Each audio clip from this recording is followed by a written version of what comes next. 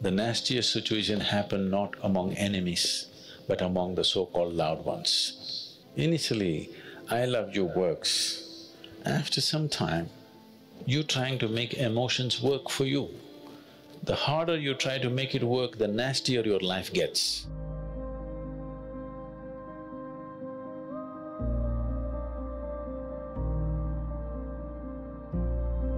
In 1967, John Lennon made a song called All You Need Is Love.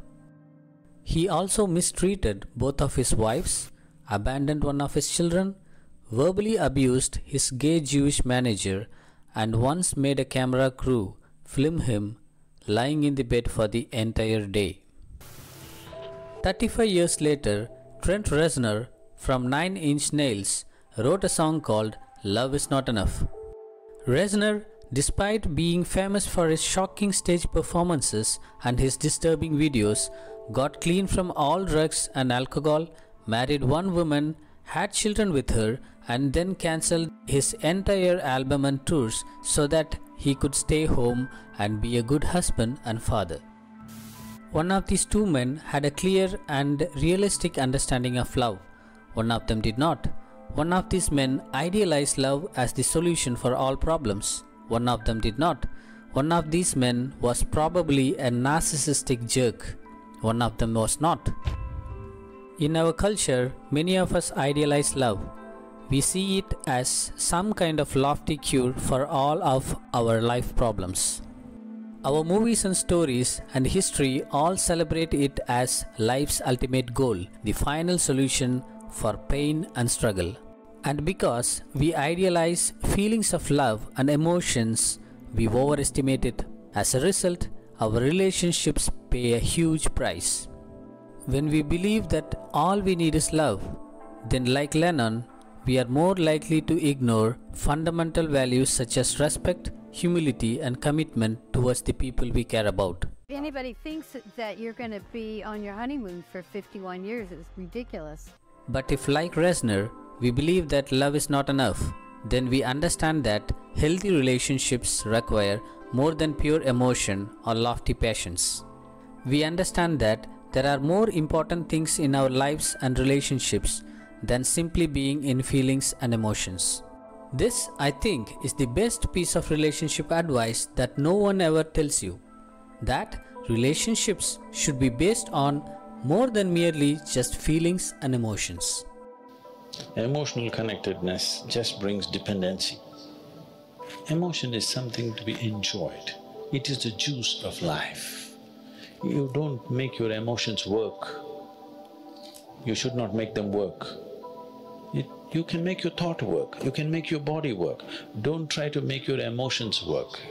Whenever you try to make your emotions work for you, your situations turn nasty, isn't it? Yes or no? Initially, I loved you works. After some time, you trying to make emotions work for you. The harder you try to make it work, the nastier your life gets. Because emotion is not for work. Emotion is just to sweeten your life. Your thought and your body should work. Emotions, just there. It's like a flower that you wear in your hair. Nobody wears anymore. Okay. You don't make these flowers work. The microphone works, something else works. The flowers need not work, they're just there, that's all. Emotion is like that, it's just there, pleasant and wonderful. If you try to make it work, if you try to extract some life from around you with your emotions, it is bound to turn ugly. So if you don't have a working brain, if you're not capable of thought, then you try to use your emotion to make it work. And it may work sometimes, that's the whole problem.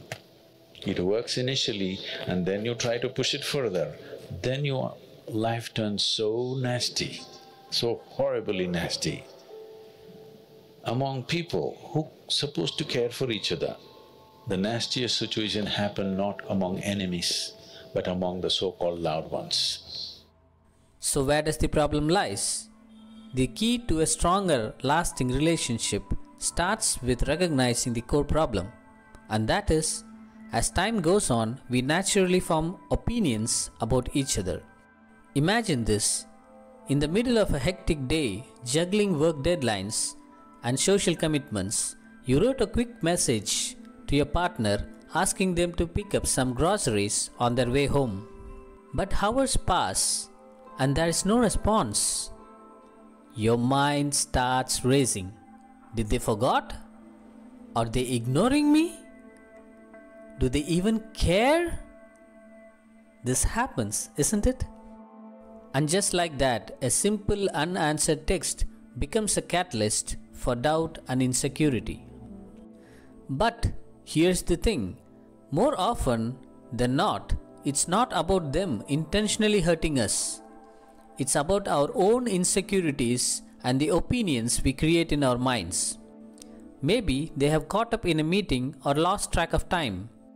Maybe they are busy in their work and forgot to check their phone. The truth is, we don't always know what's happening in their world. People have their opinions. If you love somebody, you should have no opinion. That's what love means.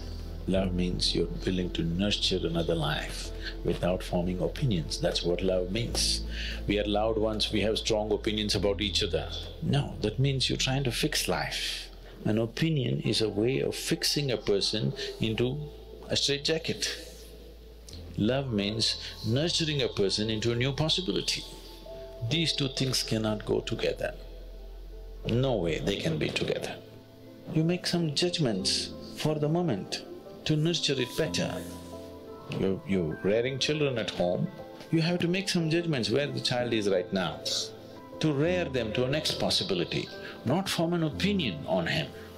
The moment you form an opinion, you have no interest in nurturing that life into a new possibility. You only want to fix it in a shell of your opinion, and you will be disappointed if it doesn't go by your opinion. No, that's not the way it works. If you want to live closely with people, it should be a relationship of nurture, not opinionated. It will not work like that. The fundamental mechanics are wrong. So how will it work?